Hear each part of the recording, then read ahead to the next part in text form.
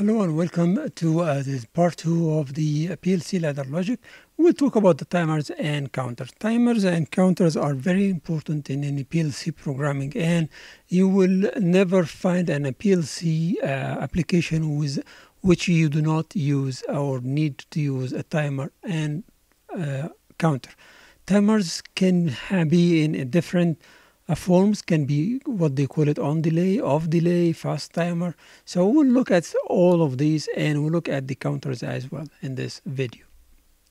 So in the beginning, we need to know that the timers can have different shapes and forms, as we said, but every PLC can offer you a specific number and quantity and resolution for these timers based on the PLC manufacturer and the PLC CPU itself. Now, each timer should have a unique reference name. Could be T1, could be timer 1, could be anything. Now, with each timer, you have some bits. These bits will indicate if the timer is timing, that means it is running, if it is reached the preset value or not. And if it is enabled, it will start. If it is not enabled, it will go to 0.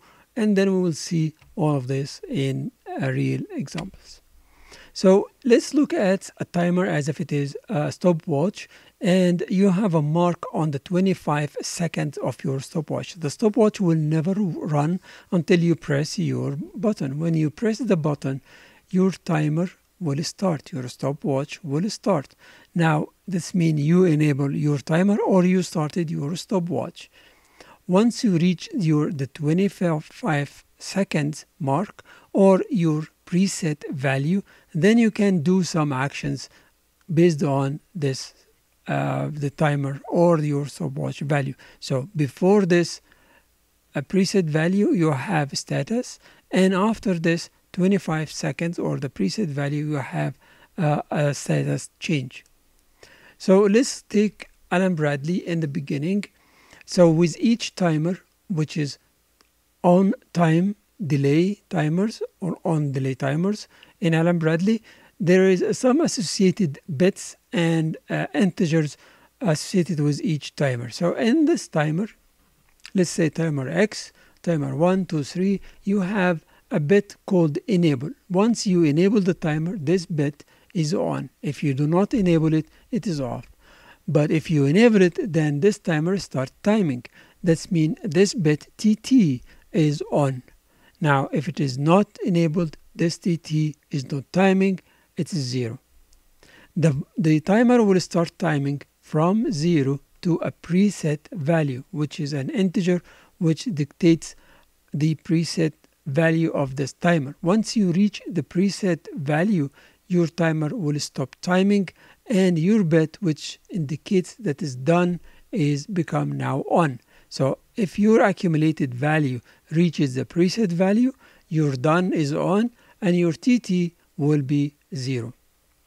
The accumulated value is held or saved or written in the register called timer 1 or x.acc. If you look at this graph, your timer starts timing when it's enabled, and it's in 1, 2, 3 until it reaches the preset value. Once you reach the preset value, it will stop timing and your timer is done. When the enable signal is off or the timer is disabled, the value in the accumulated register become 0. So this is a real example for Allen-Bradley. So if we look at Allen-Bradley time on delay timer, if you have a limit switch 1 is on, then your timer start timing. That means TT is on. That means light 2 is on. When you reach the 180 mark, which is the preset value, your TT will stop. That means light 2 will be off, but the done bit will be on. That means this bit is on, light 3 will be on. So between 0 or more than 0, let's say when it start timing to 180, you got this guy is on. Once you reach 180 and you still have this one is on, you got light 3 on. Here is another way to explain it. This enable signal goes on. With the rising edge of the enable signal, you start timing. and then when you reach the preset value, your TT signal or bit will go off, but the done signal will be on, and it will still on until your enable signal goes off. If your enable signal will be for a time period less than the preset value, then your TT will follow this signal only. So let's look at a different manufacturer, AutomationDirect. In AutomationDirect, they call it on delay timer. When they have their CO1, which is an internal contact, when it's on, you can replace it with a limit switch or push button. I don't think push button will work, because the push button you have to hold it. So if this is a limit switch or an internal contact is on, your timer will start to be on. When you reach the value of K, 20 seconds, then your output will be on. If you can look at the graph here, your signal start to be on to enable it. After 2 seconds, then your output will become on. Your output become off with your enable signal. So this is the on delay, and it looks at the name. It very expressing the name here. That's your input change from off to on, then you wait 2 seconds, and then you have your output starts to go on. If your enabled signal is less than 2 seconds, then your output will never be shown up. Now let's look at the off delay in Allen Bradley. If this switch 2 goes from on to off, that means it is cleared, then it will start timing. When it starts timing, the TT is true, then light 2 become true. Then as they said here, when timer accumulated reach 180, that means it will stop timing. Then what has happened? Light 2 will be off. Light 3 will be on. And light 3 will be on until this signal is enabled. Now look at AutomationDirect again of delay timer. They completely different scenario here. What's happened is that you have a pulse, or your C100, your enabled signal goes on. Once it goes on, then my output goes on, and then when it goes off, my output stay on after my enabled signal goes off by this period of time, which is the preset value of 500, which is 50 seconds. This is remind me with your door and your car door. When you open your car door, the light goes on. So exactly here, you open the door, your light goes on. You close the door, the light stay 5 seconds, and then it's become off. Now again, in AutomationDirect, they have a different type of timers, which is it's called just timer. It has a reference, let's say T17, T15, whatever. So this is its number. It's reference, and it has a preset value. In this case, we said 10, K10, K constant 10. We can use a register here, so we can use a preset value based on whatever in a register. So it's not hard coded, but you can change it during the program. And then it has a value of 1 to 9999. So each timer can have a maximum number of times. Now when you enable X1, which means it's on, your timer starts from 1, 2, 3, 4 until reach its maximum. During this value time, if your timer is more than 3 but less than 100, I can do some action. If my timer is more than or equal some value, I can do some action. It has nothing to do with your preset value. It's just comparing your accumulated value in your timer with a constant value or a register in the PLC. But when your timer reach the preset value, its status become on, then I can do some action. So this is another way of doing timers, and this is specifically AutomationDirect timer. So in this timer, what we did, we have one signal, which is enable signal. It goes on, the timer starts counting. When the enable goes off, the timer goes to 0. In between, you have a preset value. When you reach the preset value, then the timer has become on. The status of the timer is on, and the timer status off below this value. So this status is just a bit for each timer. Let's look at different timer in AutomationDirect. They call it accumulating timers. What does it mean? It means if you enabled your timer, it starts timing.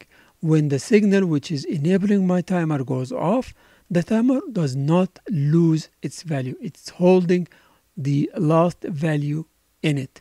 And then when the signal is going back on again, it will start counting, adding time to the value which is accumulated in the timer, and so on. So you can have this timer keeping its time, and as with your enable signal. So if you look at, let's say, just for the sake of what we're talking about now, as you have a pump. Now, if the pump is running, you have the signal is running, so you have the timer is counting how many seconds the pump is running. Now the pump is off, then this timer will hold the value, and so on. So you now have a timer which will tell you how long this pump had been running for. There is another way. It's easier if you have time. Let's say your pump is accumulating each time it reaches 1 minute. You can actually have a counter, and this counter become 1. So that's mean 1 minute or 1 hour, and so on. So you can actually use your timer, accumulated timer, to trigger a counter for the hour. So I can have my timer 60 minutes only, and then each 60 minutes I can have 1 hour in my accumulated counter. So this is very important points here, the 3 points only. I just summarize them in 3. You can add more if you like. The first one is that how many timers you can have in a PLC. Obviously, it is not only the PLC like me, Allen Bradley, Siemens, or whatever, the Modicon or something else. It's based on the CPU actually. So within the PLC, let's say Allen Bradley, you have many CPUs. Each CPU will allow you to use, let's say, 8 timers or 128 timers or 500 timers based on your CPU capacity. Now, how the resolution works for each one of those timers, you can have a resolution of 1 milliseconds or 10 milliseconds, 100 milliseconds. So the tick of each timer, when the timer goes from 1 to 2, that's mean 1 millisecond or 100 millisecond or 1 second. So that's again based on your CPU. Now, obviously you have a preset value associated with each timer. But does your timer start counting and continue counting after the preset value or not? Again, based on your PLC, you may have a different scenarios. Okay, so now let's look at mechanical timers. So in the world of mechanical timers, we use timers called, let's say, this is an Omron one. Just this is for comparison. When we talk about on delay timer in the mechanical world, we have a pulse. When you have this pulse, after few seconds or T seconds, you will have your output. So that is on delay timer. It looks like the AutomationDirect more than the Allen Bradley in this case. Again, off delay, that means you have an input pulse, and when this pulse goes off, your output, which was on with your signal or your input, and your signal disappear, but it will continue for T seconds. Now, we said a pulse here, but it could be applying the power to your your relay. Now again here, this is another type. The same timer can be flicker. When you have a pulse or you add power to it and giving this power, it will start to turn between on and off for a specific time, predefined time. Again, you have interval. That's mean when you give it a pulse, with the rising edge of your pulse, it will have an output for a specific time, regardless of your pulse width. So the pulse could be 1 second, this could be 10 seconds. If your pulse 100 seconds, it doesn't matter. So with each pulse rising edge, you will have only 10 seconds. So just this is for comparison to know what we do with the mechanical relays. Let's say you have a pulse, your counter goes 1 up. Again, another pulse, so your counter now 2, 3, 4, and 5. In the down counter, but not every PLC will allow you to find, you will not find it in all PLCs, is count down. So you count from, let's say, 10 to 9 till 0. Obviously, there is no count below 0. This counter number 3 is you have only one up direction with the enable. So you have a pulses here, you will have your counter goes up 1, 2, 3, 4. When you have a pulse on this leg, your counter goes to 0. This is more advanced counter, which is you have one up, one down. So you look at it as if it's you have something with a pulse will count up, another pulse on this leg, it will count down, but pulse in this leg will give you a reset for the counter. Let's look at Allen Bradley counters. So with pulses on switch 1, your counter will start to count. If you have 10 counts on 10 pulses on switch 1, that means your counter, which is counter 1, had been counted 10. So the accumulated value will be now 10. That means it's equal the preset value, which was 10. That means this counter is done. Right? So when the counter is done, then my light 1 will be on. So each 10 pulses on the switch 1 will give me a done and will allow light 1 to be on. Now switch 2 will reset my counter. So this counter doesn't have any leg to reset it in it, but it has to be on a different rung to reset this counter.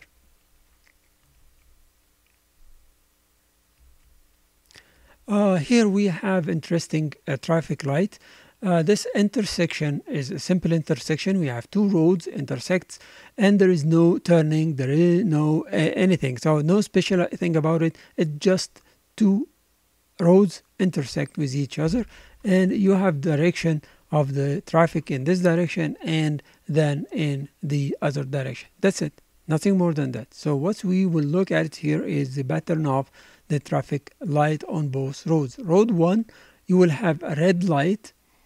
While you have red light on road 1, road 2 will change between green and yellow. And then it goes into red, allowing road 1 to be green and then yellow. So you have a 60 seconds of red. During this 60 seconds, you have 52 seconds green, 8 seconds of yellow, and then 40 seconds of red for road 2, while you have road 1 33 seconds or a green and then 7 seconds is yellow. The reason we change them because road 1 and road 2 is different sizes. So your anticipation is that you anticipate that you have less traffic on road 1, so you do not allow more than 40 seconds road to go on this road. If you can see here that there is no gap once this one changed from red to green, this changed from yellow to red. So there is two approach for this problem. The first approach is that if you look at it, if you analyze the system, you can find that you have 60 seconds and then you have 40 seconds.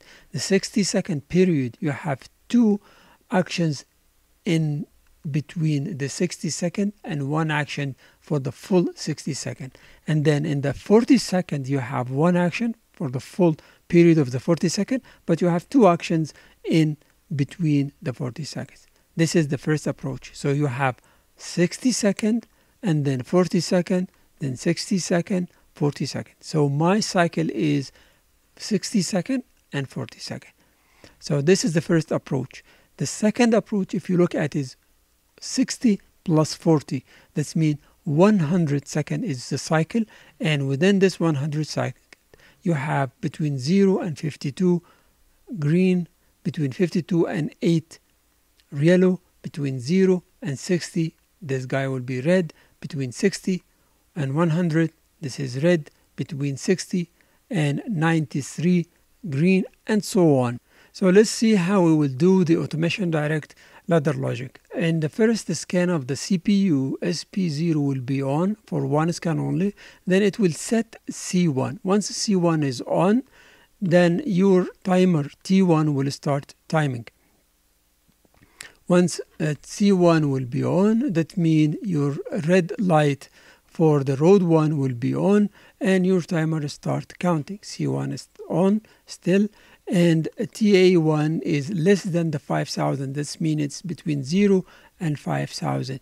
Then your green light of road 2 will be on. Once you reach the mark of the 5000, which is the 50 seconds, this contact will be off. That means the green will be off, and then you will have this contact will be on because TA1 is more than the 50 seconds. That means your yellow will be on. Once you reach the 60 second, T1 status will be on. So this one only will be on or true if you reach the 50 seconds. Once this 60 second reached, then T1 is on. What will happen is that you reset C1. That means this guy is now off, this guy is off, C1 here is off. Then that means T1 will stop timing, and then the red light will be off, the green light will be off, and this guy also, the yellow, will be off. But also you will set C2. Once you set C2, you start a second timer for the next 40 seconds.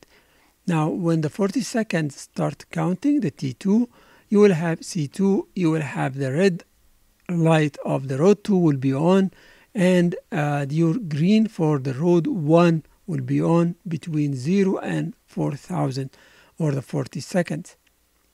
Once you reach the 30 second mark, your yellow will be on and the green of road 1 will be off. And then once you reach the 40 second of the T2, what will happen is T2, this contact will be on, you will reset C2 and you will set C1. C1, when you reset it, you go back, activate T1. So what's happened is that you have two timers, each one for its own time, 60 and 40. This guy will be on for 60 seconds and then it be off for 40 seconds while this guy is timing for the 40 seconds, and so on. So now we will look at the same traffic light from another perspective. We'll have only one timer which it will reset itself. So how it reset itself, and when it reach, let's say, its preset value, it goes back to 0 automatically in Automation Direct. You will get the status contact of this timer as your input as normally close. So when this timer is below its preset value, this contact is true. So it is active, so your timer will start counting, and then when it reaches its preset value, the T10 become on. That means this guy is not true anymore, and you will reset your timer. In Allen Bradley, what you do is you put here, instead of T10, you put the done bit. So as long as the timer is not done, it will be true. So it's not normally closed, done bit. So this will allow your timer to start counting. Once it reach its preset value, then the timer done will be on. That means the normally closed contact will be off. That means your timer will be reset by itself. So this is how to use a timer which is always reset itself to a certain value, the preset value. So now we have one timer for, let's say, 100 seconds. The reason I'm using 9999, I assume that you cannot use in this timer more than 9999 value. So let's say this is our 100 second, this is 99.99 second. So if you are between 0 and 60 seconds, the first red light will be on. If you are more than the 6,000, your green light will be on. Oh, sorry, you are less than the 50 second, then your green will be on. If you are between the 50 second and the 60 second, yellow is on. If you are more than the 60, red. If you are more than 60 but less than 90, you get the green. If you are more than the 90 seconds, you got the yellow. So what we do here is we look at within this one timer what's happened in the intervals. So either you are below a certain value, or you are more than a certain value, or you are between some values. So this is how we do it. More than this, less than this, more than this value, or less than this value. Now you have looked at your PLC ladder logic, and there is some quiz if you would like to exercise, if you understand what is going on here. Now you need to change the ladder logic to include red 2 seconds red in between those intersection transitions. That's mean you don't transit from yellow to red directly with synchronized with the green, but you change the yellow to red for 2 seconds, so the both traffic lights will be red, and then you change the red to green. So this is your first quiz. The second quiz is the 60 second and 40 seconds based on, let's say, the time of a day. So between 7 o'clock and 9 o'clock, it will be instead of 60 will be 90 seconds, and the 40 will become 30 seconds, and so on. And then between 9 and let's say 12, it will be, or 9 and to 1 or to 2, you will have 60 and 40. And then between 2 and 6, instead of 60 and 40, become something else, let's say 90 and 30.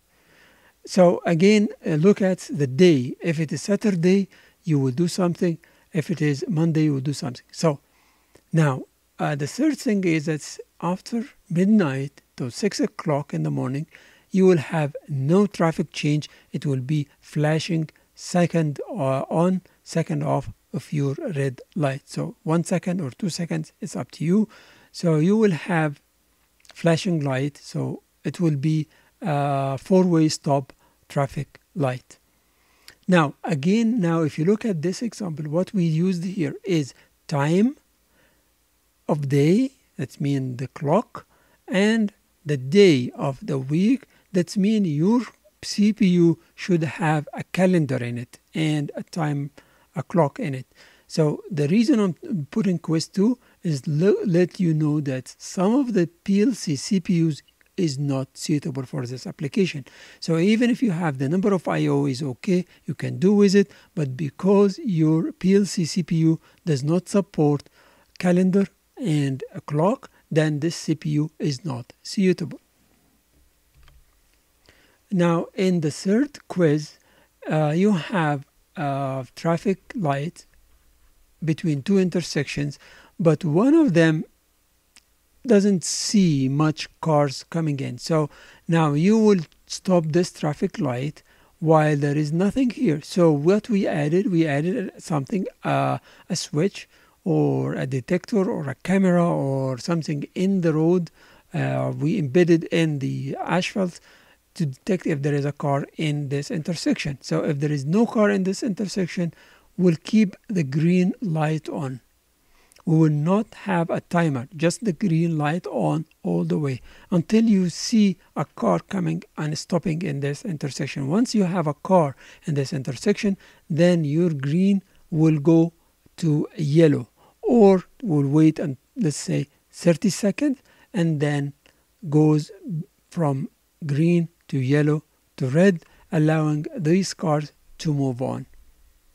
Now we'll look at a compressor. So of course, this is not a real application, but just an example, an illustration of how we will do some compressors startup sequence. So in the startup sequence, you have to do it in a flow chart to understand what is going on. So we receive the start command from your push button. The push buttons actually start your lube oil. So we'll start maybe the lube oil pump. We may start the lube oil fan, or both, or whatever. So we will start our motor for the pump, lube oil pump. Now we will wait T1 seconds, and then after this T1 second, we will check a pressure, if the pressure is on or not. I mean, the pressure reach the value we wanted. Could be a pressure switch, could be a pressure transmitter. If we reach the pressure, the design, the pressure, then we will start our main motor. If not, then we will trigger a counter. So now our counter will count 1. That means we have first attempt of startup and failed, but it's not failed, but we said that we will increase our counter by 1. And check now the counter, has it reached 3 or not. If not, then I will reset my timer and will allow T1 to work back again. So I will count again, let's say another 10 seconds. So the first 10 seconds, my pressure did not develop. I waited another 10 seconds by my counter, and then it did not develop. I will count for third time. That means I allowed the pressure to develop for 30 seconds. Now, if my counter reach 3, that means I have 3 attempts, I will stop my lube oil, I will have an alarm, I will do many things, and then I will wait for the operator to clear my alarm and acknowledge that he see that we have a problem, and then he will allow 2 new start. So let's look at the ladder logic. Now we are in AutomationDirect ladder logic. We have in the X2 is our input as a start of your compressor. Once you started, you have a PD. The PD is a pulse. So you have C0 is a pulse for 1 scan only. And then you will reset your counter as well. So we'll reset the counter and we will do the C0 as 1 pulse. So C0, which is our internal contact, when it's 1 pulse, it will set C2. Now, when you set C2 is your start sequence. When you start C2 is on now, you start your lube oil motor, which is the output. Now, also, when you do C2, you will start a timer. Let's just say 12 seconds. When your 12 seconds reach it, that means your timer is done. You look at the signal coming from your pressure switch. If it is on, that means your pressure is above 120. You declare that you have a lube start success, which is your C3. That means I will do stop based on C3. Now, if your T0 is reached, which just means your timer is timing and done now, but you don't have your pressure is not developed, what you do is you have a pulse. Again, PD is a pulse, C4. C4 as a pulse will increase your counter by 1. Now, once you do this, now what I did here is wanted to show you guys that even if your timer is timing by itself when C2 is on, so assume you have a timer and you have your enable is on, your timer start timing 1, 2, 3, 4, and so on. During this timing, you can actually, in AutomationDirect, I can write directly to the register which holds the value of my timer.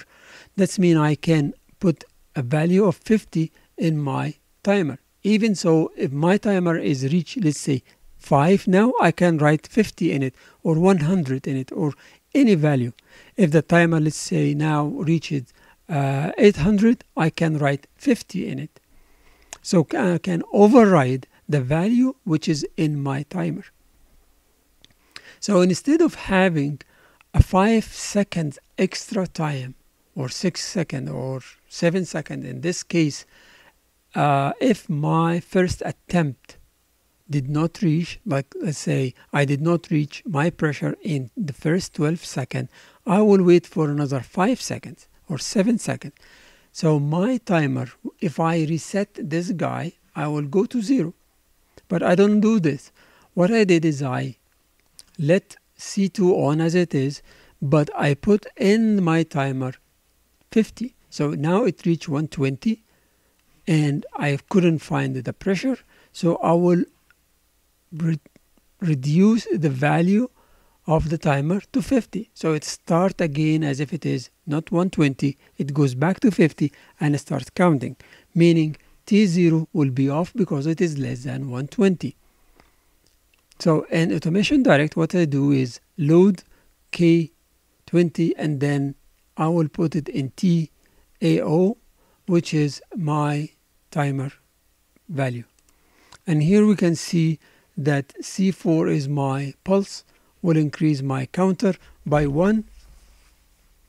And this timer, I will reset it in the case I started all over again. Now, if my timer reaches 3, that means I have 3 attempts and there is no success pressure developed in the system, what I will do when my timer is reach this preset value, it reset my counters and it reset my start sequence, and I can do many things with it. I can create many things like alarms and things. So in this example, I learned a couple of things. The first one is that how I have a pulse to increase my counter. I can change my timer value in the accumulated value. I can write to it in between the PLC ladder sequences. I can change the value of counter as well. So my counter, let's say if it is 5, I can reduce it to 2 or increase it to 20 in the same concept, with the same concept. Thank you for watching the video, and I hope if you are not subscribed in my channel, please subscribe. And if you have any comment, let me know, and we will see you in the new video.